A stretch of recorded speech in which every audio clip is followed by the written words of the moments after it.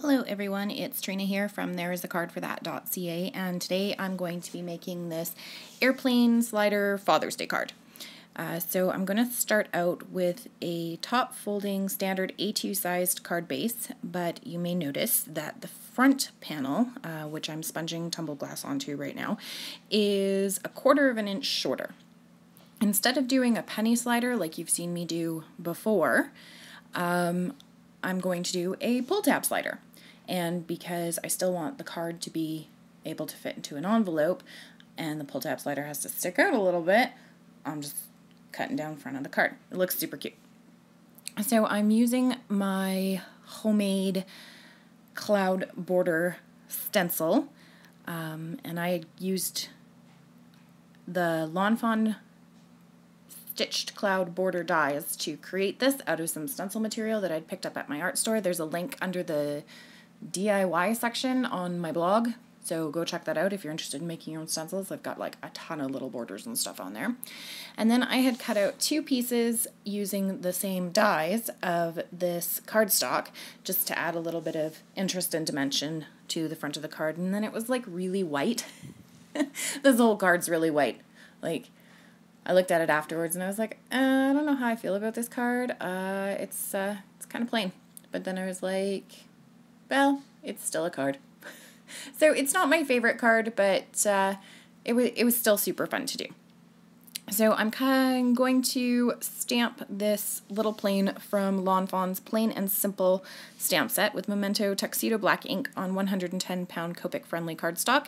And then I'm going to color it in using B02, B00, R27, R17, and C1, C3, and C7. So super simple coloring, just adding a little bit of shading and shadows, because this is going to be the slider part. So I wanted it to look pretty fun. Like there's like a 747, or what in my head is like a 747 in the stamp set, but this one's way funner. This plane is just so much more fun. It reminds me of like those county fair planes where they like pull the banners and stuff like that. I don't know. It makes sense in my head. So I'm just adding some blue to the wings and the rudder thing on the tail. I don't know what that's called. And then some red to the body and where the propeller hangs onto, and then the grays are going to be for the rest of the plane. And then, of course, like the tire and stuff like that.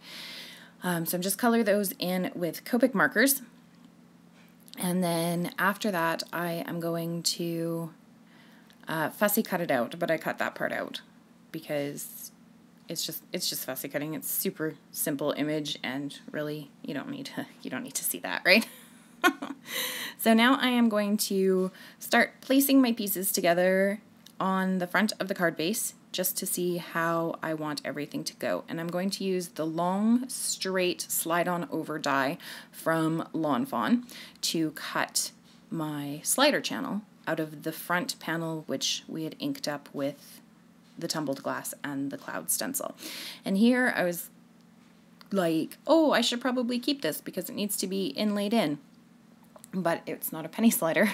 I'm using a paper slider, so you would see the paper, not the background. So I end up scrapping that one because at this point I was like, oh, maybe a penny slider. And then I was like, no, I already trimmed down the edge of the card. This is going to be a tab slider. The things that happen like early in the morning, right? So I'm going to do that, and then I'm going to measure out my tab slider, and that's just 1/2 inch wide of the same cardstock, and then I'm going to sponge that up a bit because you will be able to see it through the channel. So I didn't want it to be stark white because that would just look silly. Like it has to be blue. Because in my head, of course it's going to be blue. Of course, in my head, tab sliders also pull planes, so it all works. So I'm lining up my front panel over top of the card base, and I'm going to stamp Happy Father's Day into the channel. So when you pull the tab of the airplane, the Happy Father's Day greeting is going to be revealed. Super secret fun, right? And then I'm going to line that up where I want it, and then I'm going to add foam tape to the back of the panel to create an area for the slider to slide.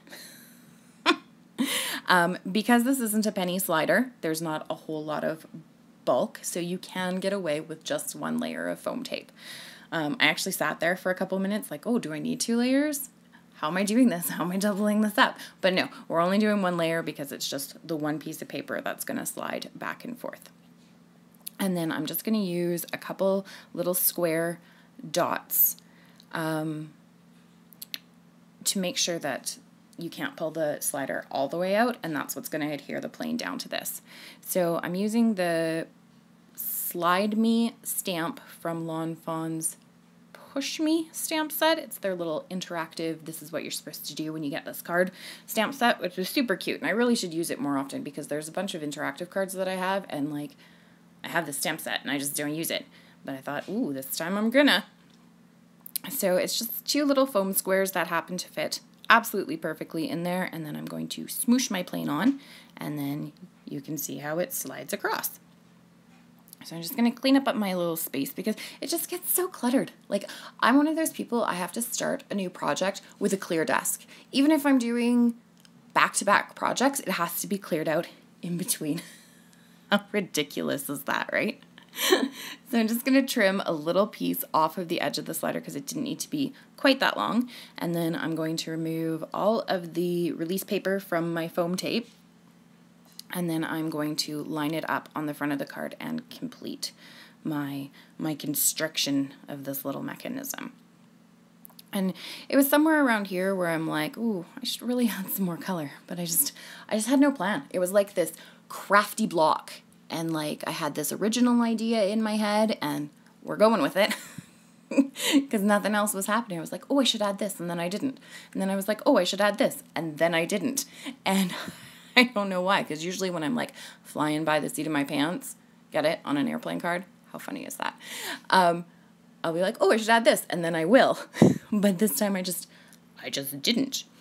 So I adhere the upper panel of clouds just with foam tape, and that's just a different brand from another dollar store. I think this is one of the ones I got in my stocking at Christmas. We had talked about that before. It was just the next one that I pulled out. It's nothing super special. I don't even know what brand it is. And then the lower panel of clouds, I added foam tape. And then I'm actually going to do some stuff on the inside of the card. I'm going to take some of the greetings, and I'm going to use Lawn Fawn's Chili ink to stamp the word plain. And then I am going to use the You're Awesome portion of the greeting with Memento Tuxedo Black right over top of that. And then I'm going to use And Simple from the same stamp set with the Memento Tuxedo Black as well. I was thinking like, oh, maybe I should make the And Simple coordinate with the blue of the plane, but I didn't have a blue that matched. I don't have all the Lawn Fawn inks yet, so we're getting there. And then I'm going to take the clouds and Close to My Heart's Whisper ink and do some second generation stamping just to make this soft cloud just around the thing. So you just stamp it off once, and then instead of re-inking it right away, you just stamp it a second time, and then you have second generation stamping. And so I did 2 of the big one and 1 of the medium one, just to add some interest to the inside of the card. And I'm going to be honest, I think I like the inside of the card more than I like the outside of the card. Which is so bad. It's so rare that I don't want to say I'm disappointed.